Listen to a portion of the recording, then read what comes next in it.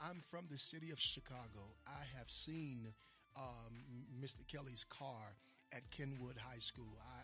I've seen his car at the McDonald's, and who he prayed on was specific, and he was very intentional. And I'm going to say this, that there is a mentality that comes with a survival mode. When you're in survival, you tend to compromise and you look for a way out. I grew up in Inglewood. I grew up in a city where everybody was trying to find a way out. And sometimes you will compromise and turn your head at something that is illegal, that is very, very, very egregious, and you will allow that to happen to someone if it's going to cause you to experience some type of status change. It is a very weird, twisted mindset, perverted mindset that a lot of us have adopted because of the environment that we grew up in.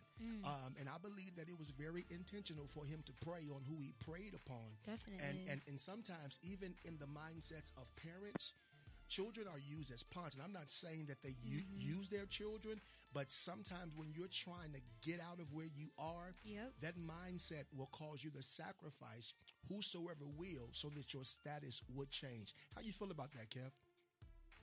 I think what you said was so powerful. I can't really even add to that, but you're absolutely right. As you were speaking, brother, I mean, this is a wonderful conversation. This is the kind of conversation we need to have, which is, it makes me think about the passage in Malcolm X's autobiography, which I think people really need to reread periodically, the way we read the Bible or the Quran, because Malcolm talks about when you're in that kind of environment that the brother just described very eloquently, it's like animals preying on each other. And so, I know plenty of R. Kellys, and I also want to make it clear, we should not act like are some sort of exception to the rule. I remember when I graduated from high school, there were folks that I went to high school with who kept going back to the high school to try to pick up the young girls. They're like, wait a minute, man, you're 19, you're 20, you're 25 years old now. Y'all know what I'm talking about.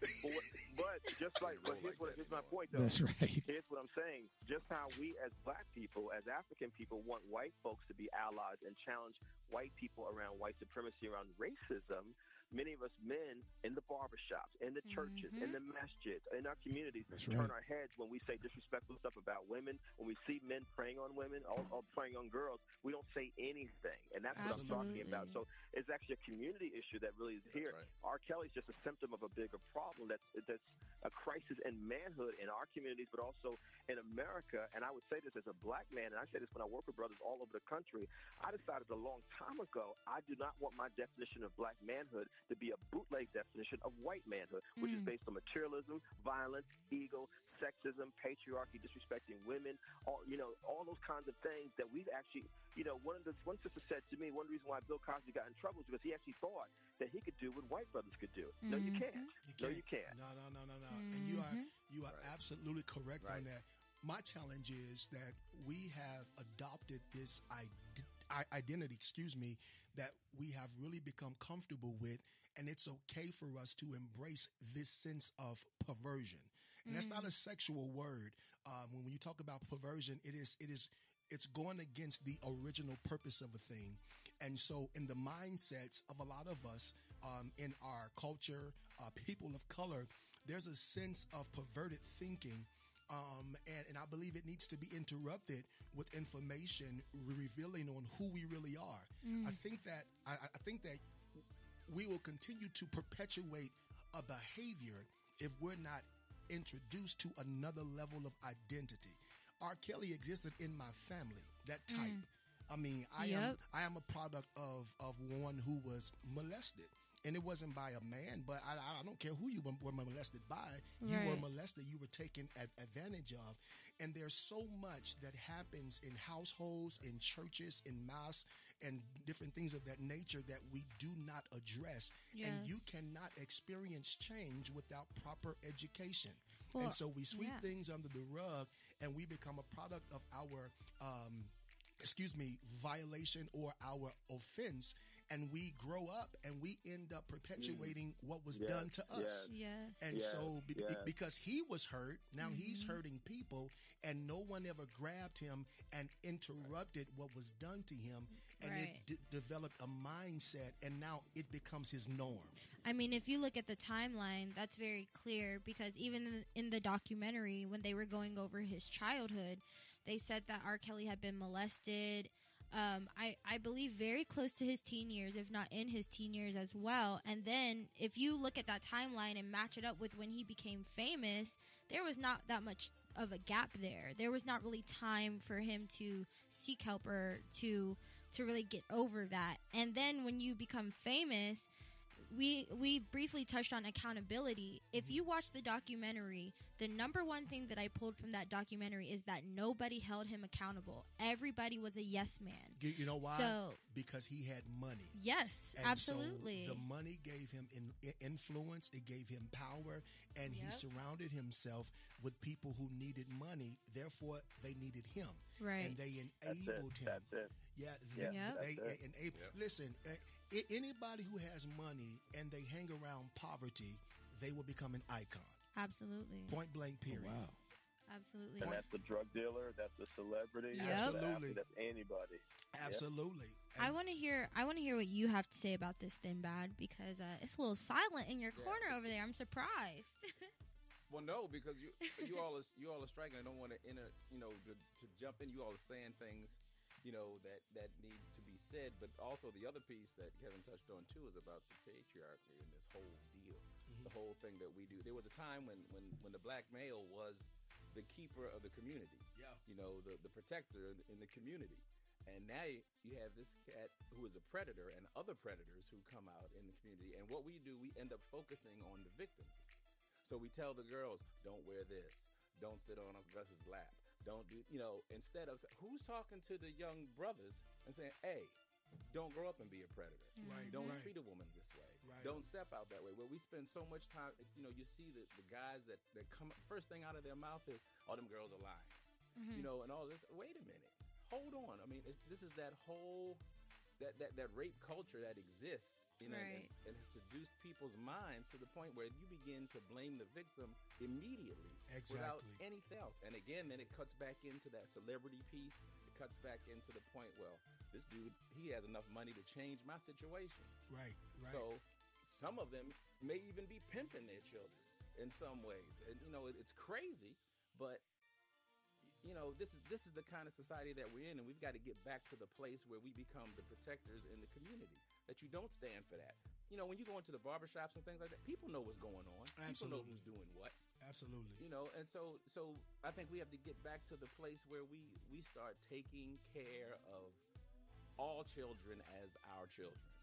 And that's great. And my thing is, I'll say this: me being from Chicago, the streets knew R. Kelly and what he was on. The streets knew, just like in our families, we know Uncle Bobby has a sex problem. And so we try to adjust the children to accommodate Uncle Bobby's problem instead of challenging Uncle Bobby to get some help. And that's what you were saying, Thin Bad. We help people to adapt to an environment and cause them to change. However, it's the predators that need to change. But we knew what R. Kelly was on. But there is a status, I believe, in society to today that people reach that we feel that they're untouchable. And that's not fair. It's not fair. And it goes back. We tell children. Go ahead. I'm sorry. I'm sorry. No. Go ahead, sir. We tell children early. We teach children early that it's okay for someone to touch your body. Whether it's something as simple as tickling or pinching your cheek or something. I couldn't stand to have my cheek pinched. But your parents Right. say, that's okay. They don't mean anything That's right. by it. They don't mean That's nothing right. by it. Oh, it's just a love tap when they tap you on the butt. That's right. Whoa. You are invading my body, and you are teaching me that we there go. are times when it's okay for me to let someone older than me touch my body when I don't want them to touch it. Yeah, see, and that's it right there. And so it's like he's trying to see how far he can go to get you used to being touched. And the next thing you know, he's touching you in improper places. And so, I mean, I believe that it's a training, and it is literally designed to devalue a people, to humiliate us to the point where we have no self-confidence and we tolerate and accept any behavior that comes to us. R. Kelly is, listen, he is one out of a million individuals. These young ladies that came forward, there's so many who have not come forward.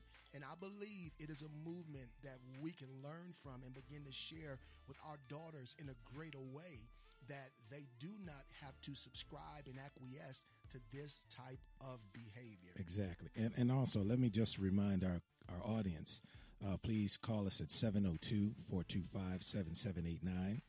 702-425-7789. And of course, you're able to chat live with us, because we definitely want to hear what your thoughts are about this subject. And, you know, Pastor C, you and Thin Bad made a good point.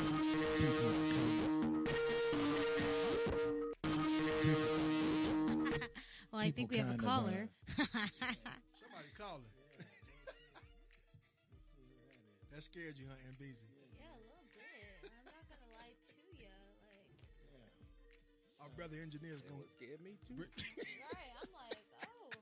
Alrighty then. That's not Gabriel blowing his horn, is he? I don't know what's going on. I sure hope not. I ain't ready. So, I'm not so ready. anyway, let's get our call in, since they want to call. Caller, you're live. Yes, caller, you're live with Thin Bad, Pastor C, our guest Kevin Powell, and Ambeezy. Caller. I guess the And our caller. caller's Okay, gone. but anyway, you know, people. Call us back, please. We got some technical People used to difficulties. really make jokes about Or text. inappropriate information and touching. Remember, people used to tell you, "Hey, man, you up there with Junior? You letting Junior around those kids?" Exactly. Right. It's not funny, though, because Junior was on something They then. knew Junior was crazy. Yeah, they did. And they knew that they were aware that Junior had a problem. And so that's my thing, guys. Why do we, in society today, cause the victim to adjust to a predatory environment instead of challenging the predator and getting them some help? Does that make sense at all, or am I by myself? No, I don't think you're by yourself you at are all. right on. I don't think you're by yourself at all. No, I think I think you but I think all of us are just kind of puzzled that this I'm not could have been puzzled. going on for so long, and it just seems this guy's been skating for years, just destroying lives. I'm not puzzled that this has happened. I'm puzzled at the extent that it happened. So, you know, as you guys know, I am also very, very, very familiar with the music industry. And even though, you know, I'm just starting out and stuff, but one of the things that I've already noticed is when it comes to these stars, rappers, singers, whoever, there's really no point in which these people question, how old are you? That's not really a thing. Even if you go on social media, you have Instagram famous girls who look like they're 25, but they're really 14. But you have rappers, I mean, like the rapper 6ix9ine. The rapper 6ix9ine has already been under heat for messing with like a 14-year-old girl and stuff like that. So this stuff happens all the time in the entertainment industry. The only thing that shocked me was the extent that it was happening when it comes to him locking these girls in the house and cuffing them and starving them and all this stuff. Like, that part was truly disturbing to me. But the part about, you know, the idea of this celebrity messing with an underage girl did not surprise me at all. Well, let's honestly go to what's happening in, or what happened in white America. And I'm not trying to be the racial guy to pull the race card. However, Hugh Hefner had been doing that stuff for years. Yep. In terms of having young ladies living with him, and it was okay. And I'm not condoning it at all. And he has never been brought up on any charges or anything like that. But when you look at what is happening, it is literally in society today okay to have a plethora of women, whether they be young or old, in your camp.